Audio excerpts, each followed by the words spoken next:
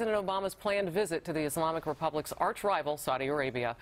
The president is expected to meet privately on Wednesday with King Salman. Now, they have met before, but this week's visit comes as the Saudis are reportedly threatening to sell off billions of dollars in American assets if our Congress passes a bipartisan bill that could allow victims of 9/11 to sue the Saudi government.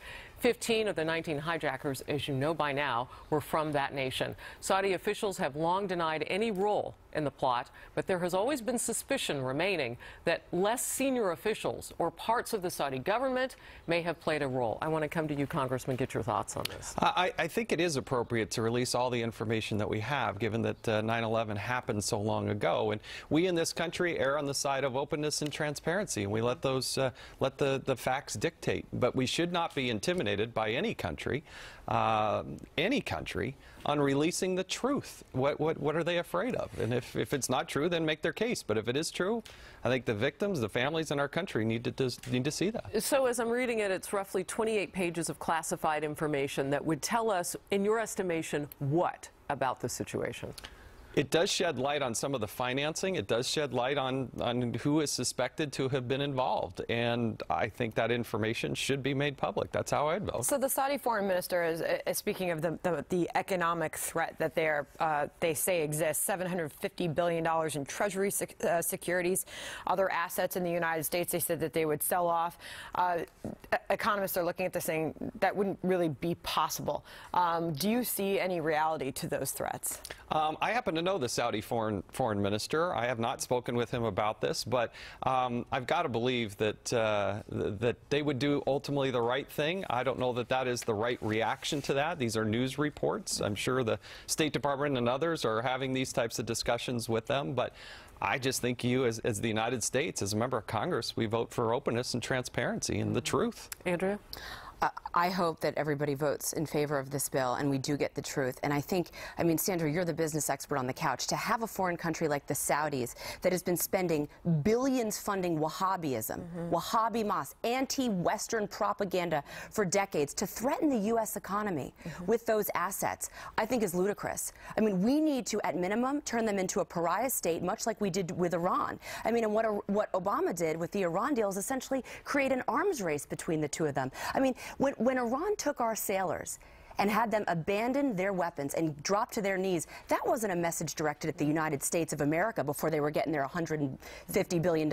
You're not going to thumb your nose at the person who's giving you money. That was a message to the Saudis. That was saying, look at us, we're more powerful. We're the Shia, you're the Sunni. We're going to humiliate the United States of America to show how strong we are. Why are we continuously giving them money, Congressman? $89 billion in refugees. We're cozying up to them. We've seen the last administration, the Bush administration, cozy up to the Saudis. Isn't it time now to wake up and realize Saudi Arabia is not our friend? Well, the real threat, I think, is actually in Iran, because just across the Arabian Sea from Saudi Arabia is Iran. We should actually be working with our partners in the region to focus on Iran. And when the president gives the $100 billion back to the Iranians, then they put all those weapons on parade. You know, hey, isn't that nice that they show how they're spent the U.S. money? They then spend that money in Russia to buy the weapons that they put on parade. And then they buzz our U.S. ships, and the president's left wondering what in the world happened. But also, you know, Saudi Arabia, I agree with Sandra. They're not going to tank their economy by selling off. It'll cripple them more than us. Absolutely, it will. You know, and of course, we have to be mindful of Iran becoming a hegemon in the Middle East.